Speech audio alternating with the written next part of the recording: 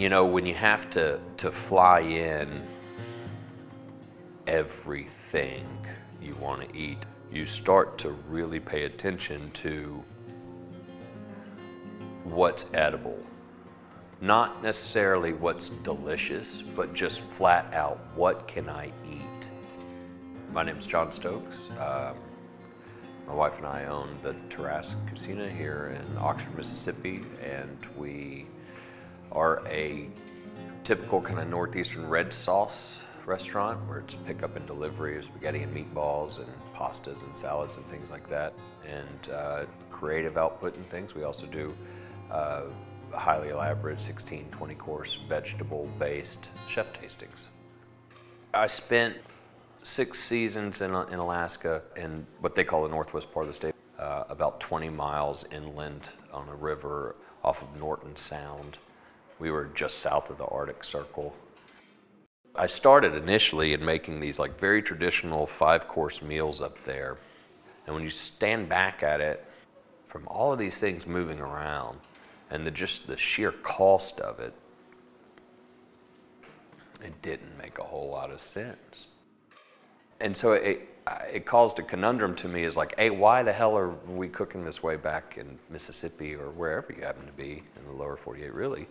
And then why the hell am I trying to do this up here? We just started it slowly, talking to locals, the elders, especially downriver, somewhere around my 3rd year or so there. There's a handful of small woody herbs. One in particular is called Ayuz, A-Y-U-Z, that's really fantastic. It's a bit like rosemary. And started just bringing those in as garnishes. And then by the end of the 6th year, we were having 5-course meals that were completely Alaskan.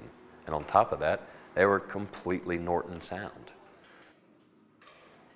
When I was a kid, at the Oxford Library, in front of it was a pole barn. And all the truck patch farmers would come on Saturdays and Wednesdays, I believe, and just sell pole beans and tomatoes and watermelons and whatever they had grown. In the mid-'80s, late 80s, it just stopped happening. Idea of a farmer's market came back to town in like 2003, a small one that went for a couple of months during the summer, and then sometime around 2005, 2006, a bigger one started up. And now, you know, fast forward 10 years, there's 2 markets in town that operate twice a week, 9 months out of the year, with at least 6 vendors at each. And within the circle I live in, from Water Valley to Oxford, there's 3 small markets that buy and sell country produce and can support a farmer year-round. When we came back, we were just, you know, so pleasantly surprised by how much the local food system's grown, with farmers, with, you know, people who are interested in eating locally, the restaurants buying local. I'm John Martin. I'm a co-owner of Chicory Market. We had moved away from Mississippi for about 12 years. And we'd gotten involved in food in the Northeast with farmers markets and CSAs, mainly on a volunteer basis.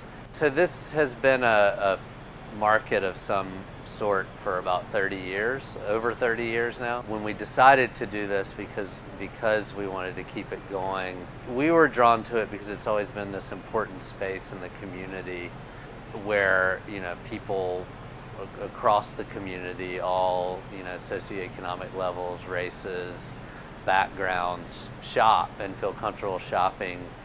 So we were interested foremost as a community space, and then second as a place that could kind of be an engine of the local food system. We're a local full-service grocery store, and we specialize in working with farmers to bring farm fresh local produce to Oxford and Lafayette County, as well as over 50 food makers locally. We started with Liz, the same previous store that Chicory is today. You know, she did just like Chicory's doing. She bought from local people, Oxford Produce or Batesville or wherever she was getting it from. I'm Matthew Britt. I'm with Clear Creek Produce and Farm LLC. Farming's always been in my blood. When I was 2 years old and I wanted to go ride the tractor with Granddaddy, you know, so it's been there. It's always been there. So we started about 8 years ago.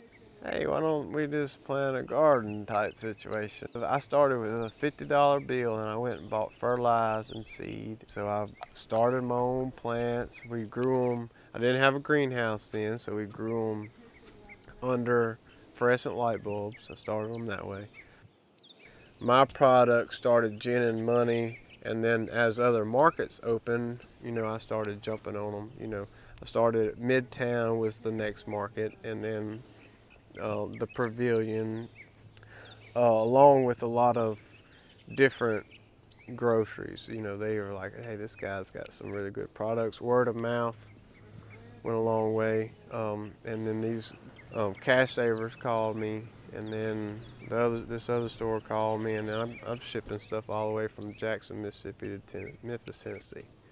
So we're a little bigger than your average guy. Yeah, we're about 25 working on 30 acres this year. So main thing right now is strawberries. It's been a slow start, you know. Of course, slow to me is, you know, a couple 100 pounds a day. Normally we ought to be hitting the 500 to 600, 700 pound a day. We have some failures. I mean, I make terrible things sometimes, but all in all, when things show up here, it gets turned into something pretty good. I'm not of the mind where everything has to be hyper-local. What those years in Alaska did cement is a true understanding of how beautiful nature is around us and how many things are readily available to us.